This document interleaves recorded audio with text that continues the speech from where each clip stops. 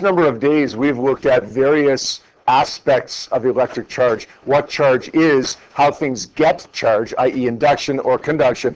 Yesterday we just started, didn't get very far with it, but we just started measuring the force that acts between two charges, the force of attraction or repulsion that acts between two charges.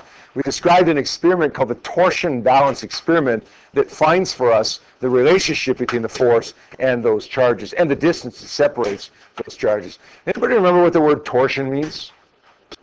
Torsion means twisting. So you can call it the twisting balance experiment if you want, which might help you to remember what's actually happening here. We have a string that's hanging from the top of an apparatus. That string has hanging from it a little rod. And on the end of that rod, we have an object. On the other end of the rod, we have another object.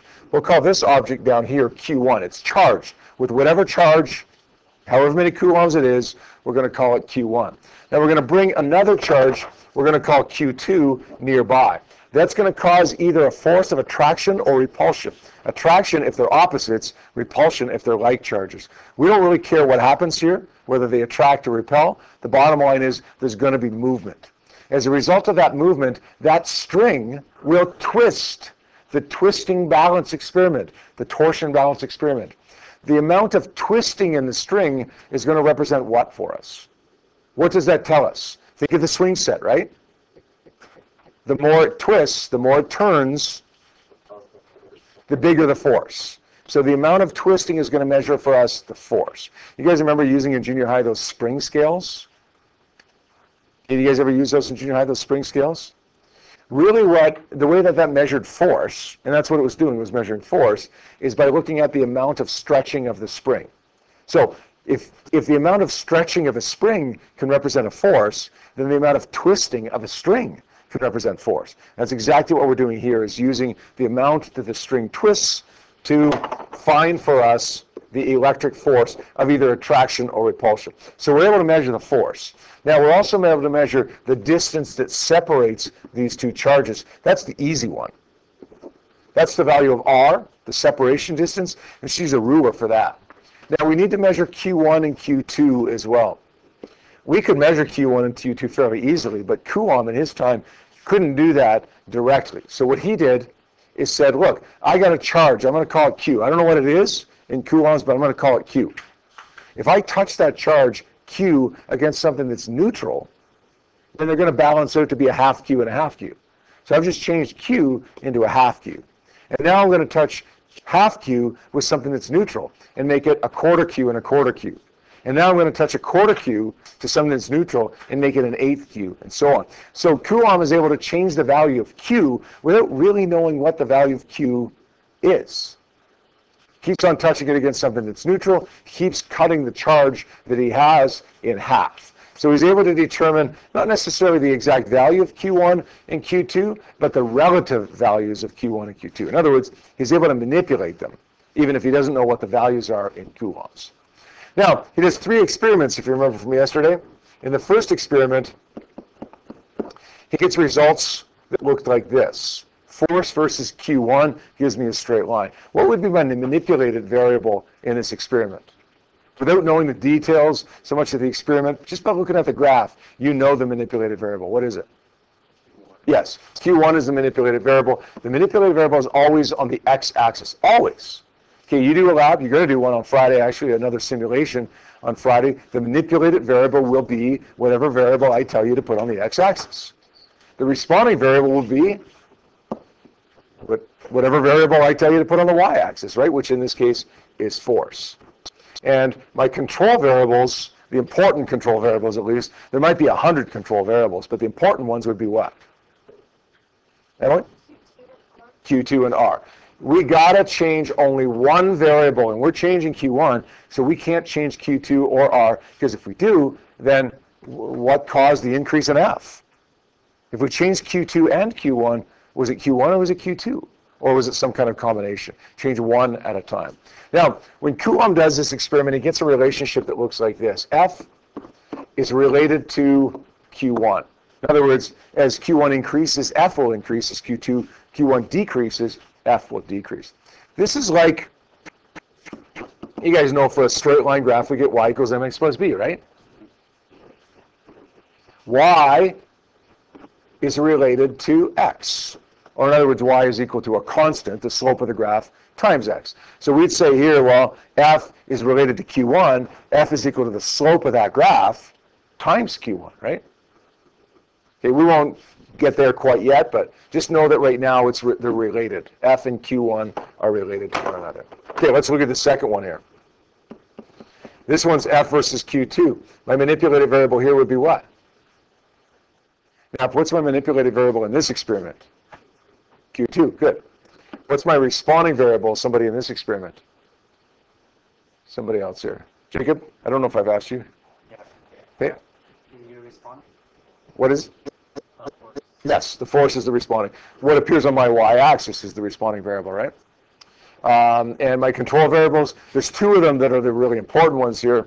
Tyler, what are my control variables in this experiment? Q1 and R. Good. Now, if we find the relationship between F and Q2, it should be the same relationship we had between F and Q1. Make sense? All right. One more. The third one should look like this. Plot F versus R. And this graph looks different here. What's my manipulated variable in this one? Robbie, what's my manipulated variable here? Good. Mary, what's my responding variable here? Good. And my control variables? Sorry, what's one control variable? Q1, and the other one is? Good.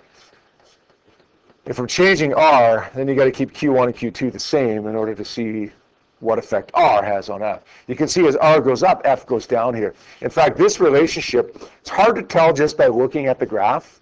With the naked eye, this relationship could be a 1 over R relationship, or it could be a 1 over R squared. It's pretty difficult to distinguish the two with the naked eye. In this case, it turns out to be a 1 over R squared relationship. You're going to have to trust me on that. It's what it turns out to be mathematically. Now, Coulomb takes these three relationships, F is related to Q1, F is related to Q2, and F is related to 1 over R squared, and puts them together. And he ends up getting a relationship that looks like this. F is related to Q1 times Q2 over R squared. Now remember, if F is related to this, it's got to be equal to something times this. So let's replace this. Let's replace that proportionality sign with a constant. We're going to call it K. This would be like if you had a graph of y versus x and it was a straight line, you would replace the proportionality constant with m, the slope of the graph. So F is equal to K Q1 Q2 over R squared. This is the electric force of attraction or repulsion, measured in newtons, that acts between two charges, measured in coulombs, that are separated a certain distance in meters apart from one another. K, the only other variable that we have in this equation that finds for us this relationship, is a constant. We call it Coulomb's constant.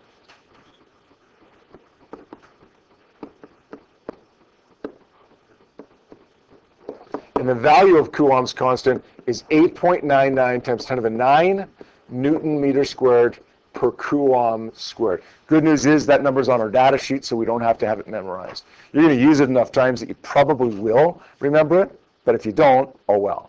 Check your data sheet. Now, this is pretty much where we finished off yesterday, but I think before you left yesterday, I did ask you one more question. And that question was, does this remind you of anything from Physics 20?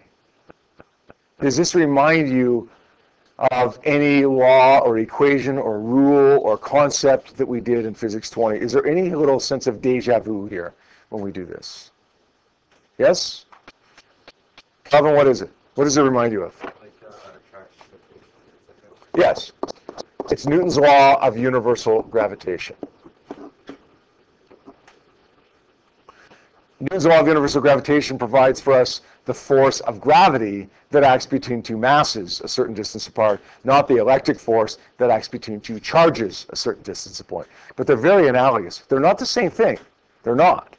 But they're very, very analogous. Okay? F would be the gravitational force, M1 and M2 would be the masses, and R would be the separation distance. G would be the gravitational constant. Let's see if anybody remembers what this is. If you don't, like, join the crowd, right? Like, that's a number that you haven't seen since possibly first semester of Physics 20 last year. So if you don't remember it, that's absolutely fine. But I'm curious if anybody does remember it. Anybody that maybe had it last semester or something. It is on your data sheet as well. Big G is 6.67, remember this one? Times 10 to the minus 11 Newton meter squared per, not Newton meter squared per Coulomb squared, Newton meter squared per kilogram squared. These two equations look remarkably similar. They look remarkably similar. We call these equations both inverse square relationships. They're both inverse square relationships.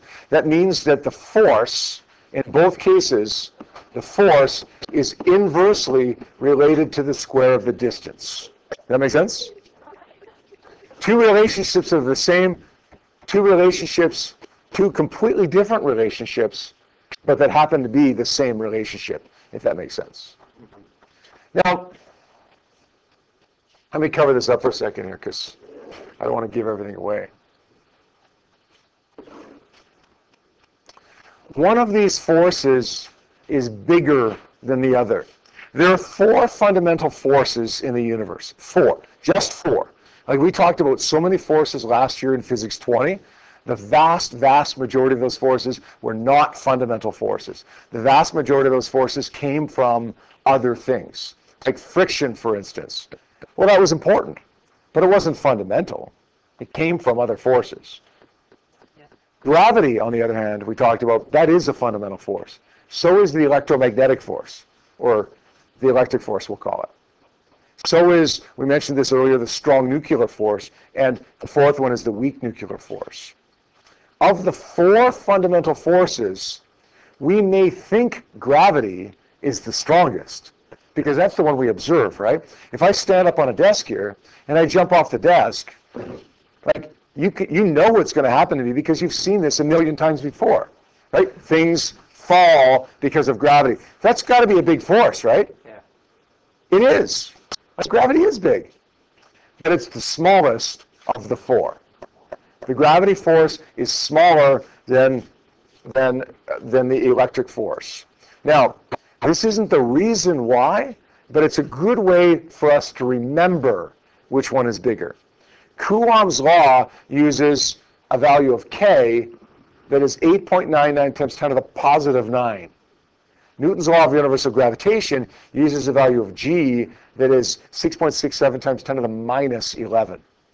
If you get a value of K that's 10 to the 20 times bigger than the value of G, then odds are that electric force will be bigger than the gravitational force. That make sense?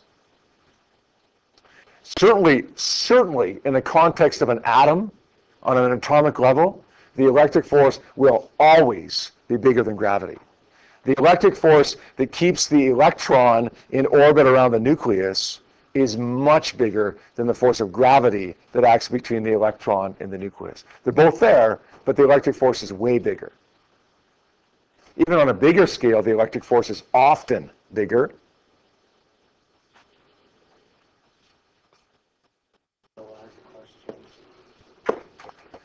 Last one, what about direction? Well, listen, we know that gravity is always going to be an attractive force, right? Always attractive. So gravity is attractive, whereas the Coulomb's law force, or the electric force, can be attractive or repulsive. Now, why that difference? Why the difference between direction of force? Gravity is always attractive. The electric force can be attractive or repulsive. Well, that comes down to one fundamental thing. What causes gravity? Gravity. Mass. What causes electric force? Charge. How many types of mass are there? One. How many types of charge are there? Two. All right, when you have two types of charge, it leaves open the possibility of two types of force, attractive or repulsive. If we had two types of mass, maybe we could have attractive or repulsive gravity as well. I mean, that's a pretty hypothetical argument because we don't have two types, but if we did, maybe it would be attractive or repulsive as well. Make sense? All right, let's do an example question here for us, okay? Guys, please. So your example says a metal sphere with a positive charge of 5.5, gentlemen, and a mass of 2.5 is separated from an identical metal sphere with a negative charge. I'm going to draw attention to this, positive and negative. That might become important, maybe, maybe not. Separated by a distance of 5 centimeters. I'm definitely going to circle that so I don't forget to convert that to meters. Marking a set of Physics 20 tests this morning. Okay, one person in the class had 100% going into the test, 100 on everything, assignments, quizzes thus far this year. Made a mistake on a test. You know what the mistake was? Converting centimeters to meters. 0.5 centimeters is not 0.5 meters, it's 0.05 meters. Right? Even somebody who thus far has been, at least on their evaluations, has been perfect so far in Physics 20, can still make that mistake of converting centimeters to meters incorrectly. Determine the electric force on the positive charge, the electric force on the negative charge, and what's the acceleration of the positive charge. Let's write down some givens here. We have charge 1, we'll call it positive 5.50 times 10 to the negative 7 coulombs. And charge 2 we'll call negative 2.00 times 10 to the negative 7 coulombs. I'm going to say mass 1 is 2.5 times 10 to the negative 3 kilograms. So mass 1, charge 1, and then we don't know the mass of charge number 2. That's fine. We do know the distance that separates them. R is 0.050 meters, not 0.5, 0.05. And we want to find F. Now, does it matter that we called Q1 and Q2 the ways that we did? Or could we have reversed those? Yeah. What's 1 times 2? 2. What's 2 times 1? 2. So it doesn't matter what order we multiply two numbers together, right? If we reverse these charges, it makes no difference. Let's calculate the force now. I get K, Q1, Q2 over R squared. And K is, as you know, or at least as you will know if you look on your data sheet, 8.99 times 10 to the 9.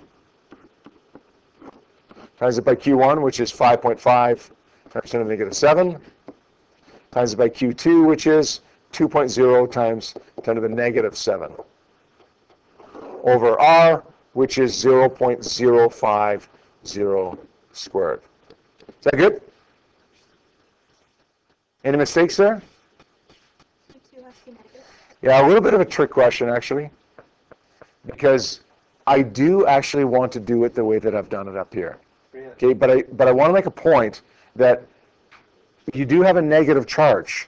That becomes important sometimes, but not in determining the magnitude of the force. Look at my equation. What do those two little vertical lines mean? Absolute value. I don't want you to ever sub in the sign of a charge into an equation. Got it? Mm-hmm. Here's why. If you sub in a negative for that, let's do that just for a second. We're going to get a negative answer there. Your temptation is going to be that a negative answer means the force is to the left, or south, or down, right? Because the way we've used positive and negative up until this point in Physics 20 and Physics 30, positive and negative means direction. Positive and negative means something different here. So let's not try to mix and match two different sign conventions. Stick with one. For us, in an equation, negative will always mean direction. If it means something different, don't use it. Now, that negative is important in determining whether it's an attractive or repulsive force, but we'll look at that after we calculate the magnitude of the force. So remember that. Remember that. Don't ever, in any equation that we do this year, including this one, sub in the sign of a charge. Got it? No signs for charge. No signs. Okay, let's calculate this now. Let's say 8.99 times 10 to the 9 times 5.5 times 10 to the negative 7 times, drop the sign of the 2, 2 times 10 negative 7. Let's press equals, and then let's divide by 0.05 squared. We get a force here of 0.39556, which will round to 0.396. Why did I write down the unrounded number there? Why was that? Why did I think that might be important? Yeah, later on, I got to do another calculation later on, right? And if I'm doing another calculation and I use that number, I need to go to all of the significant digits that I have there, right? Yep. Wait, if it's the second part of the question, will you use your rounded No, use your unrounded number. Really? Yes. Oh, okay. If it's the second part of the question, which we're about to do, you're going to use the unrounded number. Now, this force that I just calculated, 0.396, which force is this? Is this the force on the positive or the force on the negative? It's both, yeah. It's both because, as you know, way back in Physics 20, if object A applies a force on object B, then object B applies an equal and opposite force on object A. So the magnitude of the force, the absolute value of the force, is 0.396. 0.396 towards A, 0.396 towards B. Got it? All right, how do I find the acceleration now? Got the force, how do I find the acceleration? Mass. Yeah, we're going to say F is equal to M times A, or rearrange it and say A is equal to F over M. So when Luke Skywalker has the force, but a young Luke in A New Hope doesn't really know what to do with the force, he goes to see Yoda, and Yoda teaches him what to do with the force, right? In other words, once the force is with Luke, Yoda needs to teach him to use the force, how to use the force. What would Yoda say right here? Well, once the force is with you, divide it by mass.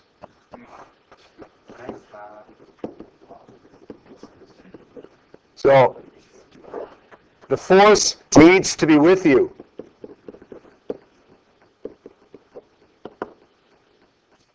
Then divide it by mass.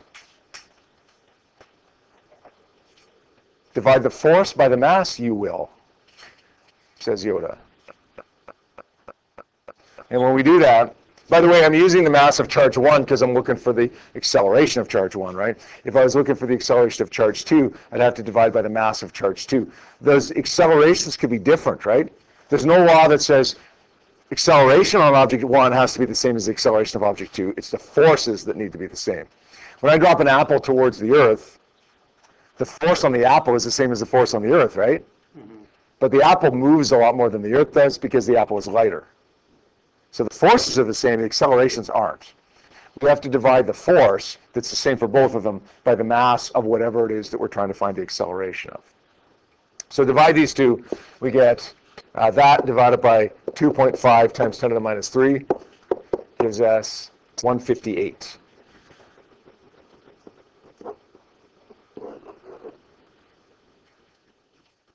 Easy, right? This is Jedi school, Jedi Academy, right? Once the force is with you, the force needs to be with you. And then once the force is with you, what did Yoda say? Divided by mass. Well, he didn't exactly say that. Yoda wouldn't say divided by mass. He would say, divide the force by the mass, you will. Divide the force by the mass, you will. And you get 158 meters per second squared.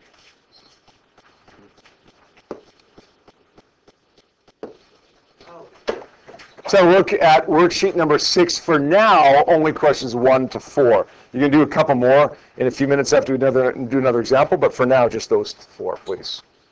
One more example, and then we'll wrap it up for the day. Number 2 says, two spheres in the previous example, the one we just did a minute ago, are momentarily touched together, separated by the original separation distance of 5 centimeters. What's the force now? Isn't it the same? Like it's the same two objects. What's the difference? So we touched them together. So what? What does that do when you touch two charges together? What does it do? It transfers the electrons. So the charges are going to be different now, right? What does the charge become on them, Enrique? You don't have to tell me an exact number. But generally, if I touch one to another one, touch them together, what happens?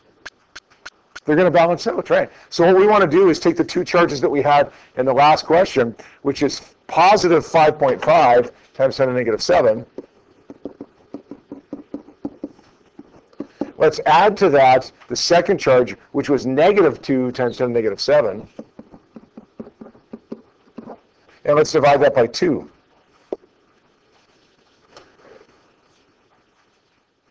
Uh, 5.5 times 10 to the minus 7 plus, or let's just subtract, 2 times 10 to the minus 7 divided by 2. We get a value of 1.75 times 10 to the negative 7 coulombs. Now that's a charge on both of these ones now, right? Well, now it's just a straightforward question. Let's say the force is equal to K, Q1, Q2 over R squared. 8.99 times 10 to the 9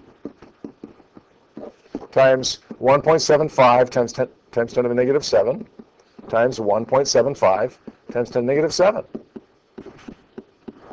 And the distance is 0.05 meters again. Now, the question seems almost exactly like the last question, but it's actually almost completely different because the charges are different. As soon as I touch them together, it makes it a completely different question, completely different problem. Okay, let's calculate this now. Let's say 8.99 times 10 to the 9 times 1.75 times 10 to the negative 7 times 1.75 times 10 to the negative 7. And let's divide that by 0.05 squared. We get a value of 0.110. The force between them is 0.110 newtons. It's an attractive force of sorry, it's not an attractive force, is it? If they balanced out, it's going to be a repulsive force. It says what's the electric force, not the magnitude. It says what's the electric force. So we should include direction. We don't know whether it's right or left, but we do know that it's a repulsive force because they're like charges after they touched, that is.